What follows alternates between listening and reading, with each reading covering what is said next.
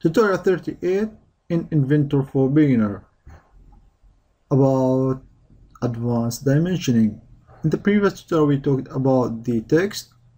The next section is the project geometry, which we talked about it in the tutorial number 19, also in the tutorial number 34, where we used an example how to use the project geometry in sketching.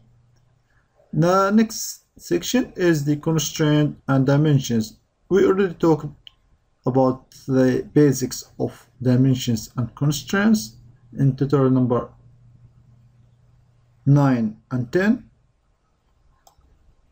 and tutorial 8, and in this tutorial we're going to talk more in details about dimensioning.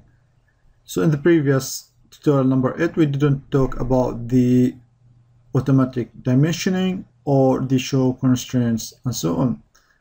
So now we have this sketch we created in the previous tutorials, and we remember the selection process. If you select from left to right, from right to left, you know this, the idea of selection from the previous tutorial. And if you look here, you'd see 34 dimensions needed to fully define the sketch.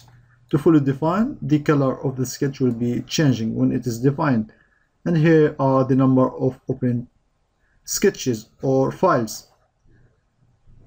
So now let's go to automatic dimensioning. If you click on your automatic dimensions, you will see the curves and the dimensions required are 34, as we said. Here you are either to make dimensions and constraint or only dimensions. So let's click apply. So now we have this, all dimensions are created and we defined our sketch. It looks not very clear here, but you see all these are applied. So if you click remove, you'll be removed. Then if you just click on dimensions, apply, so you notice you have your dimensions. Remove if you want to just define the constraint. Apply, you are applying your constraint. Just click done. To show your constraint, there is two ways: either to show all the constraint on your sketch by clicking, as we said, F8, so you see all your constraints shown. So the sketch become quite unclear to see. To remove them, you can click F9 or choose one constraint, right click, hide all constraint. Or there's another way, just to show some specific constraints. Here you click on constraint, choose this line, you will see the constraints associated with this line. And if you select this line also, so it's quite more comfortable to work.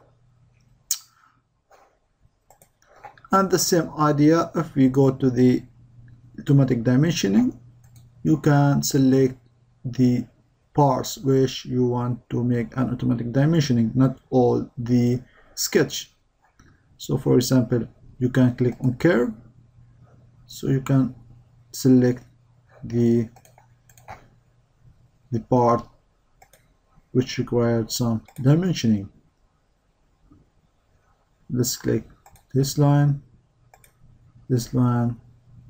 and click apply. So you have the dimensions applied on the selected edges, and the required dimension are now 28. Let's click remove.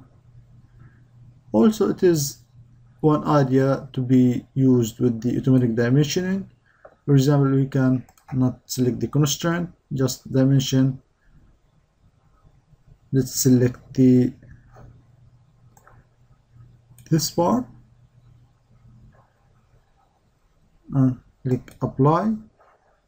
So you see all the dimensions required to define the sketch, and when you're done you go back there and again edit the dimensions. So it's quite